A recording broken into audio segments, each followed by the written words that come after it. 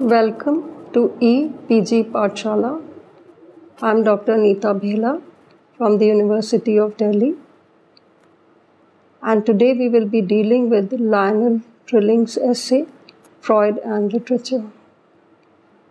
This module has been prepared by Dr. Belur Rahman from the Central University of Rajasthan, Kishangarh. Today we will be analyzing Lionel Trilling's essay on Freud and literature, in which he talks about how Freud himself was influenced by literature and how his theories and beliefs then influenced literature. We will also study about critics and Lionel Trilling's own attitude towards Freud and the liberal imagination, and also the views of the other critics regarding Freud's psychoanalysis and his application of those principles to works of literature. Lionel Trilling was an American literary critic, and he and his wife were members of the New York Intellectuals. He has many works to his credit, like The Liberal Imagination, The Opposing Self, Beyond Culture, Mind in the Modern World, Sincerity and Authenticity. Trilling identified himself as a liberal or democratic socialist. He wanted criticism to recall liberalism to its first principles, and he wanted it to be all pervasive, and he saw it in the context of socialism and acceptance of all people from all strata of society who should be given their dues. Trilling was a lover of literature. He had read Jane Austen, Henry James, E.M. Forster, because according to him, they represented for him the culture of creativity. He saw literary situations as cultural situations, and cultural situations he saw as fights about moral issues. And moral issues, he said, had something to do with literary style. So he tried to understand what he called the animus of the author, the objects of his will, the things the author wants to happen. Lionel Trilling's essay was published twice, but finally reappeared in a revised form in The Horizon in 1947, and was finally collected in his book, The Liberal Imagination, Essays on Literature and Society, which was published in 1950. Trilling tried to relate Romanticism and psychoanalysis, that is Freud's psychoanalysis, and he felt they were identical in many ways, and felt that the greatest masters of Romanticism had influenced Freud. And he also stated that it's not always possible that the author's intention will tell us everything related to the author's art. Lionel Trilling felt that Freud's hedonism and cynicism did not let him realize an inseparable disposition of reality and illusion. Literature, he said, must be read with reference to its historical context. He said if that is done, then each reading becomes an interpretation which carries a specific effect of literature and establishes the perennial value of literature. Felt that both Aristotle and Freud justified the hedonist principle in literature. Aristotle defined the concept of tragedy because he said that it had a cathartic effect, that it gave pleasure. because it was a purgation. It purged the feelings of pity and fear. Freud, on the other hand, renamed literature for its effect, which he called traumatic neurosis.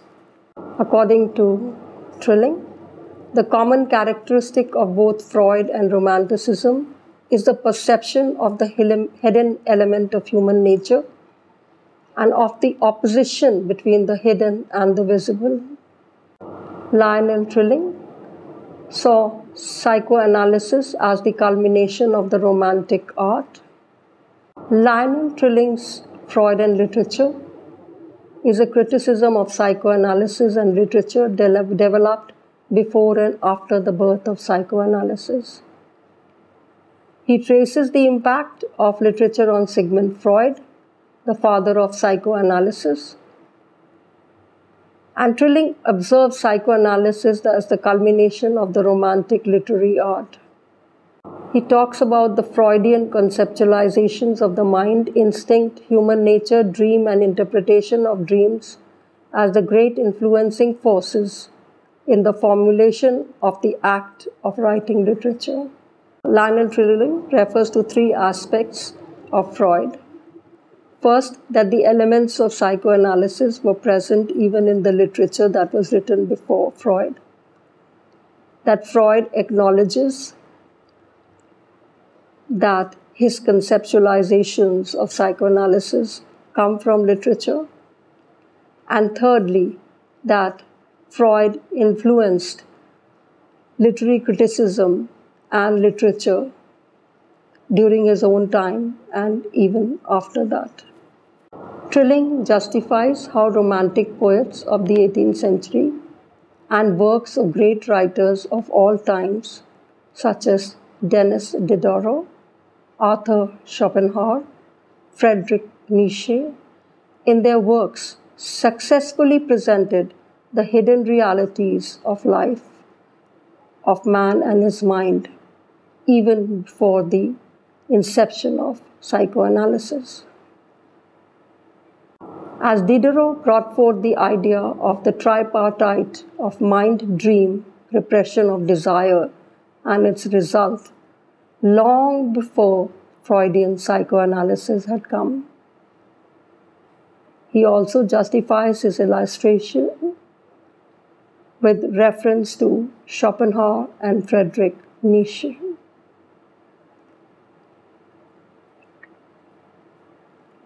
He also refers to Freud's contemporaries like Eliot and Proust, who espoused the role of the unconscious and the exhibited broken self, and the distorted ideology of repression in their works. Although these writers have never acknowledged that they had read Freud. Trilling also acknowledges the influence of Freud on the surrealists for the scientific sanction of their program. He also says that Kafka explored the Freudian conceptions of guilt and punishment and dream and the fear of the father. Thomas Mann, 1875 to 1955, confessed that he was always in the direction of Freud's interests and has been most susceptible to the Freudian anthropology, finding a special charm in the theories of myths and magical practices. James Joyce's technique of narration and types of characterization expose the state of the mind.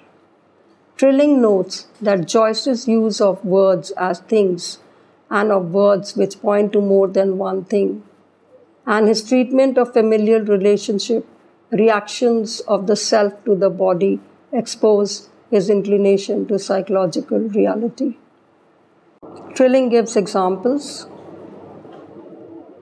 of the apparatuses of psychoanalysis in great classics of the world that were written before psychoanalysis was developed. He refers to dream, the repression of desire, erotic and sexual abnormality in literature. And he also refers to ambivalence in literature. He gives the example of Fyodor Dostoevsky. Dostoevsky has dramatized the mind as a divisible thing, one part of which can contemplate and mock the other. Referring to Freud's idea of the death wish and the dream element in literature, Trilling traces the element of the death wish in the works of Gerard de Nerval, Arthur Rimbaud, Shelley, and Baudelaire. Trilling's views on Thomas Mann's understanding of Freud. He says Mann misunderstood Freud. Trilling thinks of psychoanalysis as an exponent of the Enlightenment. Tells us that Freud is not insensitive to the art, on the contrary, nor does he ever intend to speak of it with contempt. If we try to understand Freud's application of psychoanalytical theories to literature, then we find that he attributed literature to the expression of the repressed desires of the artist himself. But can we agree with him? There were many people who were critical of his ideas, of saying that the artist was not in control of his work. Charles Lamb tried to establish the sanity and the genius of the artist. He said that it was not art that was in control of the artist, but it was the artist who was in control of his subject. And therefore, this psychoanalytical theory of understanding works related to the life of the artist or his repressed desires did not mean anything at all and would give no reflection by which the artist works or his artistic technique. Trilling himself also depreciates Freud's idea of the artist as the daydreamer, as the creator of illusions and literature as an illusion. And he also says that the artist is not possessed by his subject, but rather the artist has control and dominion over it. He also makes a clear distinction between the artist mind and the neurotic mind. He says the creative genius is always in control of his fantasy, while a neurotic person is completely out of control and he cannot have any control over his fantasies. Rather, he cannot have any control over his fantasies and is rather possessed by that fantasy.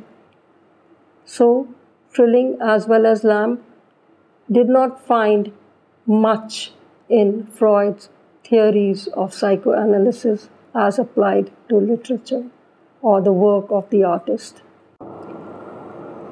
As referred to earlier, Trilling said that the concepts that Freud was bringing forth are present in the literature that was written even before Freud came into the picture. He refers to the German poet Novalis, who is known as the founder of Romanticism. And he says that we find the death wish in his work.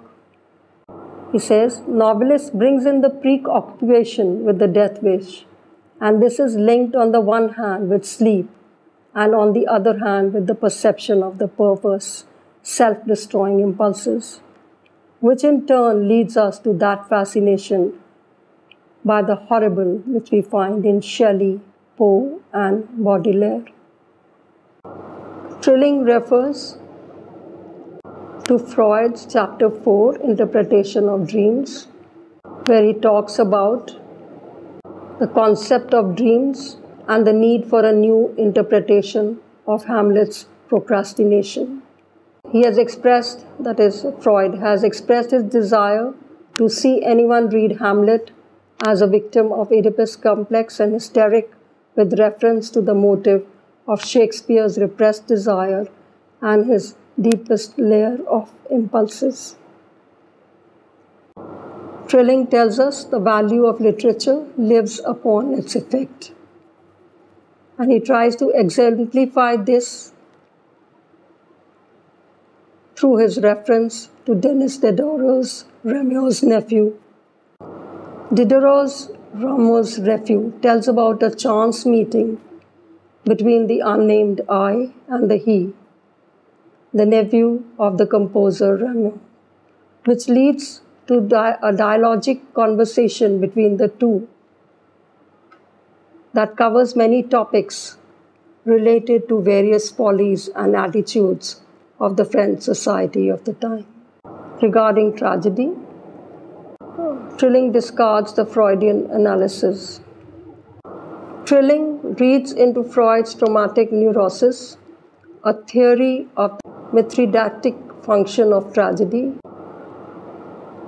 For Trilling, tragedy has Mithridatic function by which tragedy is used as the homeopathic administration of pain to inure ourselves to the greater pain which life will force upon us.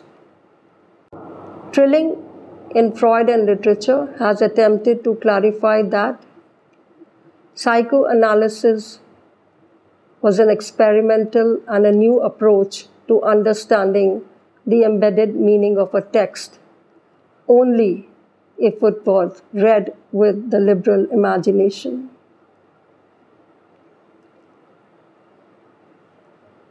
If psychoanalysis is used in an extremely strict sense, then it cannot embrace the goal for which Freud seems to have formulated it. Hence, the understanding of the text, if it is to be through psychoanalytic theory, has to be done with the help of the liberal imagination and not through an extremist view. Before the Holocaust, Freud did not concern himself much with the destructive tendencies of mankind. But after he lost his daughter to the Holocaust and had to live a life alone, full of loneliness, and when his books were burnt, he had to flee, he began to think about the destructive tendencies in mankind. He related these to tragedy and said that the pleasure that a reader received from reading or watching tragedy was the outcome of his destructive tendencies. Lionel Trilling disagreed with him and said that the pleasure received, whether it was of pain, of suffering, of pity, or terror, or awe, was similar to what Aristotle had termed it to be, that it served a cathartic function.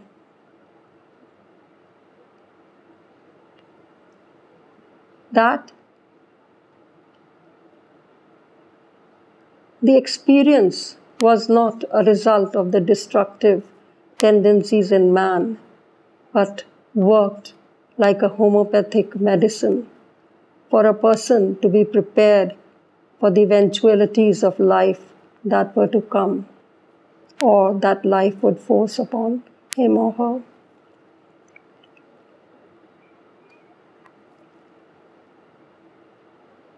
To sum up, what we have studied today is that Lionel Trilling was an advocate of the liberal imagination.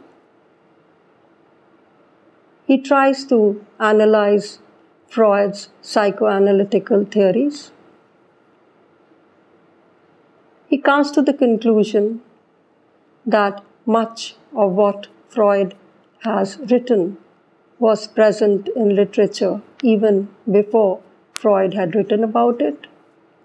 He tells us that Freud based his conceptualizations on reading literature.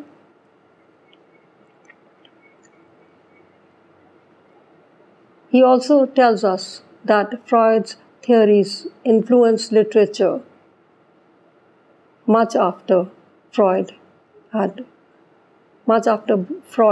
was no longer present.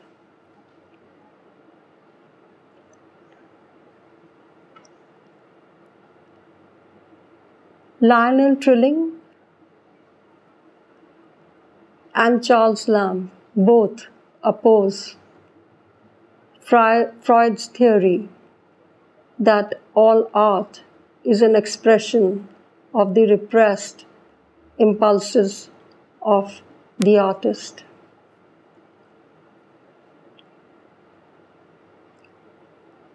Both Trilling and Charles Lamb say both Charles Lamb and Trilling find a great difference in the neurotic personality and in the personality of the artist. They say that while the artist is in control of his fantasy, the neurotic is controlled by his fantasy.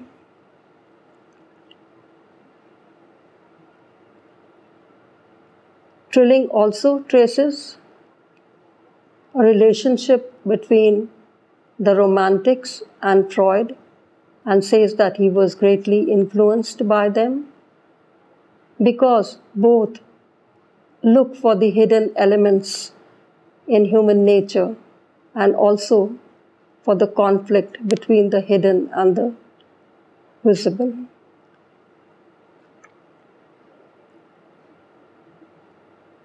Lionel Trilling makes an appeal and says that Freud's psychoanalytical theories may be used to interpret a text, but not in an extremely strict or rigid sense, but with the liberal imagination. Please refer to the e-text for more details. Thank you.